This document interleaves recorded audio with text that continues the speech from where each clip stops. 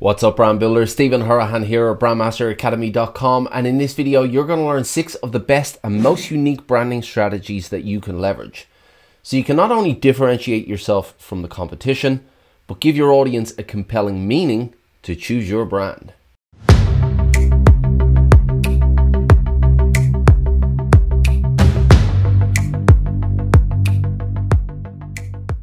Now, if you're new to the channel and you want to build brands that go beyond the visual and the logo using strategy, psychology, and creative thinking, then you're in the right place. Hit that subscribe button and the notification bell. If you want to fast track your results, make sure you grab the Pro Brand Strategy Blueprint. It's a free download and the link is in the description.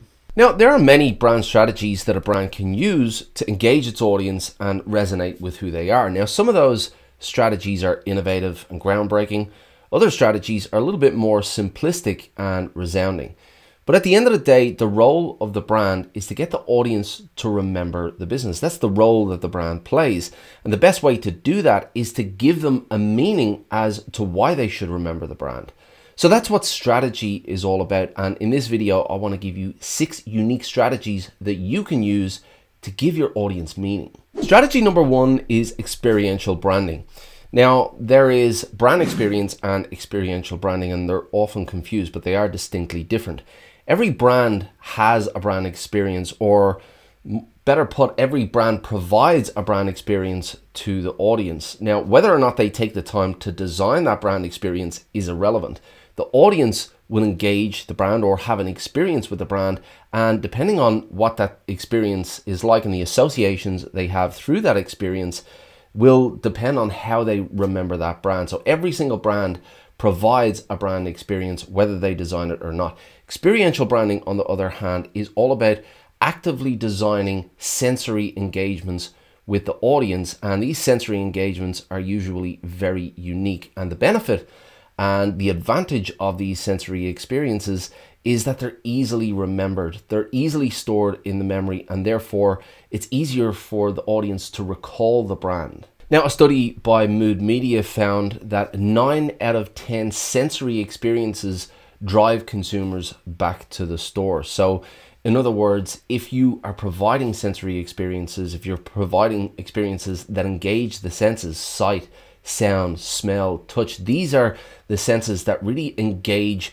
the brain and engage those memory structures and create those memory structures, and they provide us with a means to get back to that brand experience and remember that brand. Now, of course, not every single touch point needs to be an actively designed sensory experience, but the more sensory experiences that you can provide within your overall brand experience, so sight, sound, touch, smell, the more likely that your audience is going to store that experience to memory and recall your brand later on. So let's have a look at an experiential branding example from WWF, and this was for stopping wildlife trafficking. Now, WWF was on a mission to raise awareness amongst the public in London around the issue of animal trafficking. And to engage the senses, they created a life-sized elephant hologram to roam the streets of London for 24 hours. And that image of an elephant walking towards you on the streets of London is not something that you'd forget in a hurry. So this is a really good example of experiential branding, really engaging those senses and helping the audience to store that experience to memory. Strategy number 2 is activist branding.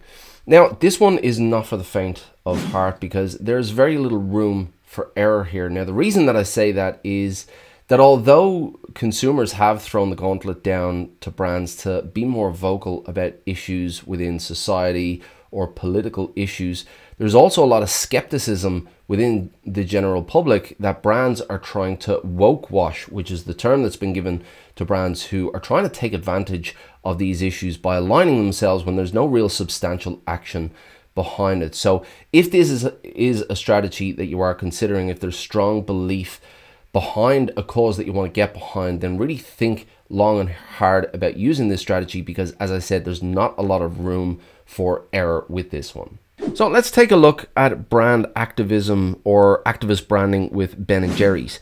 Now, while many brands tiptoe around sensitive issues or like to dip a toe in to gauge the temperature, Ben & Jerry's don't subscribe to doing things by halves.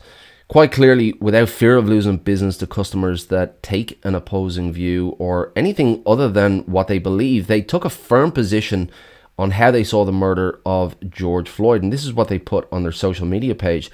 The murder of George Floyd was the result of inhumane police brutality that is perpetuated by a culture of white supremacy.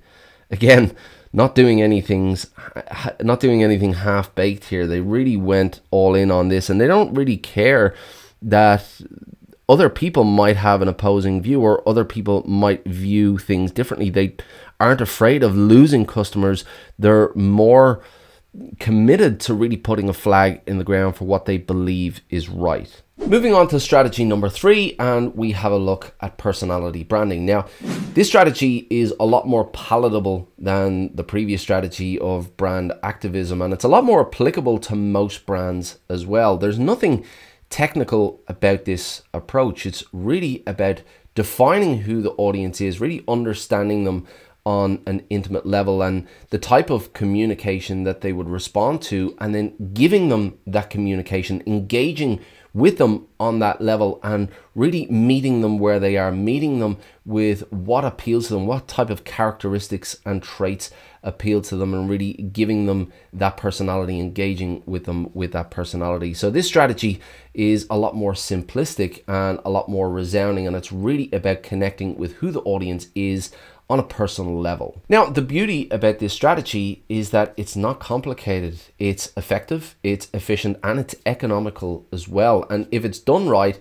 it can really engage the audience with who they are and what they want, and really connect with them on an emotional level and capture their hearts as well. So let's have a look at a personality branding example from Old Spice.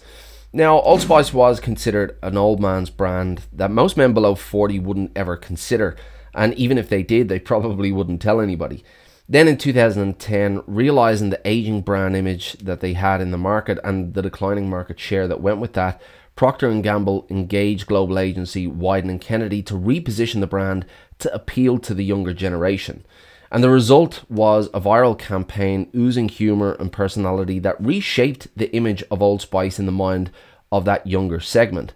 And the result was a 125% increase in sales and the coveted top spot for brands in the men's body wash category. Now again, although this campaign was super successful, we can attribute the success of this campaign down to a single element of their repositioning strategy, which was based largely around their personality and how they engage their audience. So again, this is not complex stuff here, but very, very effective. Strategy number 4 is distinctive asset branding.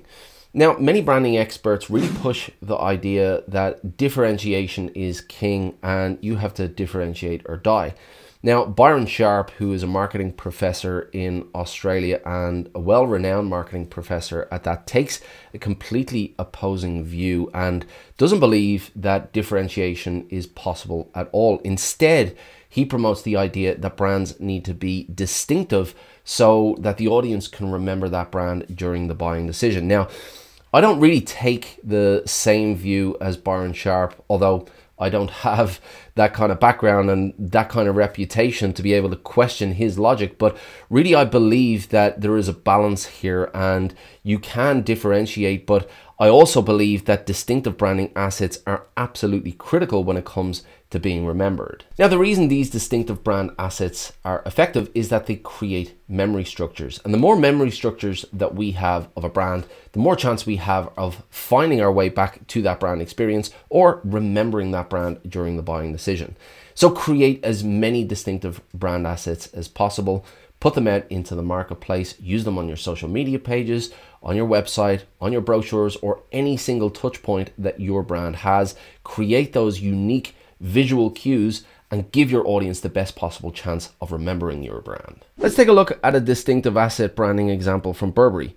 Now, the Burberry brand is an iconic British brand created by Thomas Burberry in 1856. Now, although the brand is known for its high street fashion, one of the most distinctive brand assets which has supported its success has been its iconic check pattern. Now, this Scottish tartan design was created in the 1920s and it was initially only sewn into the inset of coats, but 40 years later, the pattern emerged from the inset of coats to become a fashion trend in and of itself that's synonymous with quality to this day. This pattern is a distinctive asset that marketing professor Mark Ritson refers to as a brand code, which he suggests leads to brand salience. Strategy number 5 is heritage branding. Now, heritage branding leverages the history and deep roots of a brand, and sometimes these brands are decades or even centuries old. So this strategy is not for every brand. It really has to have that deep history, and that's what this strategy aims to leverage. It aims to take advantage of that deep history. Now, the idea here is that we tend to trust brands that have been around for a long time, and that's because they've gone through generations of people who have obviously trusted and supported this brand over time, and those deep roots and that deep history gives us a tangible connection to the past. So we do have this really innate trust for brands that have been around for such a long time and do have that history, and that's what heritage branding is all about. So let's take a look at a heritage branding example with Hermes. Now, Hermes is a French luxury goods manufacturer, and it's actually the oldest fashion brand in the world. It was founded in 1837 in Paris, and Thierry Hermes originally created saddles and other leather riding gear, which provides us a bit of a window into what the world looked like back then. The main strength of the Hermes brand has remained intact throughout generations, and that's their love affair with craftsmanship. Although the brand boasts an unshakable reputation and image in the market, the image hasn't been created by the branding department, but by the production department. As former CEO Jean-Louis Dumas stated, "We don't have a policy of image, we have a policy of product." Strategy number 6 is lifestyle branding. Now, lifestyle branding takes the focus away from the products and services that the brand sells and shines a light on the lifestyle that the audience desires.